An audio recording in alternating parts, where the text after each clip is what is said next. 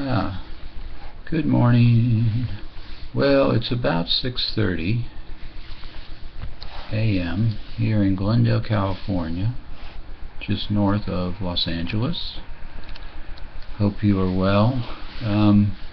This is yet another video about milk.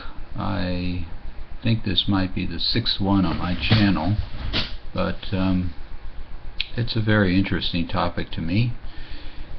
If you watch my other videos on milk, you're going to see that I've been living almost 100% on skim milk plus a little cream for the last 5 years, and it has been quite nice for my health. It is a good diet and pleasant as well, but I'm also thinking it could help poor people in the world.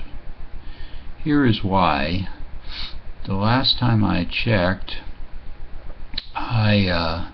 the average American spent about $9 a day on food, and if I live on milk, if I drink 2 gallons of skim milk in a day, I can do that for $6. So you can see that milk is actually a cheap food, and it does taste good, it is healthy and wholesome, and you really can live on it. In fact, I think my health is better living on milk than when I ate a mixed diet.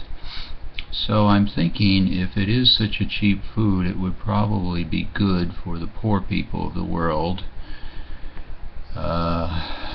They could be adequately nourished at a low price. So I'm putting this idea out there to inform people who work with the poor, or supply goods and services to the poor, or social service agencies.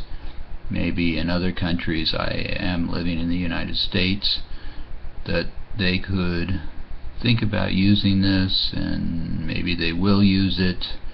To some degree, maybe you'd have to help poor people get the means to produce milk, or just sell it to them.